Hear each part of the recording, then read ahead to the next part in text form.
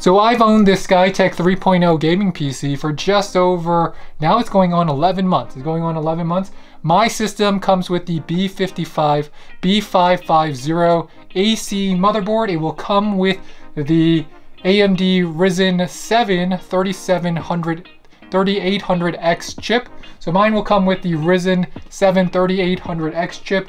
It comes with 120 watt liquid cooling, along with 4 fans, as well as a fan on the CPU. And that RAM is going to get 16 gigabytes of RAM. And I've upgraded my hard drive with 1 terabyte here.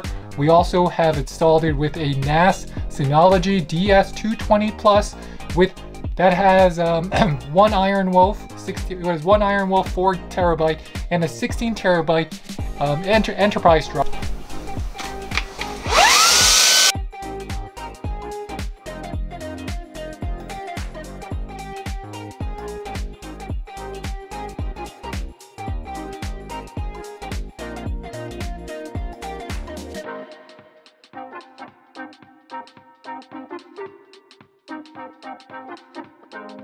Let's just talk about this computer. What is my long-term feedback on it? I think this is a really good computer, but there is one upgrade you definitely should be making with this. You should be upping your RAM, because in this configuration, I found that a lot of the newer programs, newer games, you're gonna need more RAM. Once I'm gonna be planning to install and upgrade the RAM here up to 32 gigabytes. I only have 16. I've upgraded the memory. Other than that, it handles all the processing, 4K video. It renders them very quickly. Gaming has been great. We use this primarily for our streaming, and streaming has been extra fast. We've just upgraded ours from using multiple cam links and the 4K 60 Pro to now just having it with a Cam Link Pro.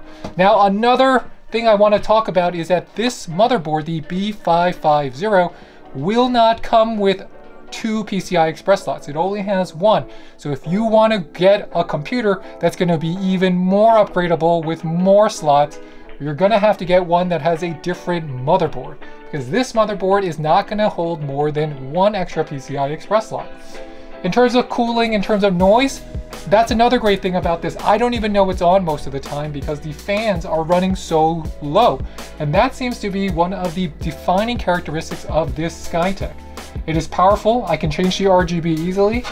It performs. However, you want to increase your RAM. And if you want one that's more upgradable, get one that comes with a motherboard that's going to come with more PCI Express slots. However, for my purposes, for our streaming, for everything, that 3060 Ti card in here, so we have that Nvidia 3060, that has been absolutely beast. That has been a beast of a memory card. I know people are like, oh, it's not a 3080, it's not a 3090. It has been absolutely performing remarkably. I've been able to game at 4K, go all the way to 30 FPS. If I have all my programs off, I've been able to capture that kind of gameplay. And that is because the Skytech is really well made. I'm a big fan of this, and we use it every single day to stream. I highly recommend it to somebody. In terms of warranty, let me just walk you through the warranty claim process.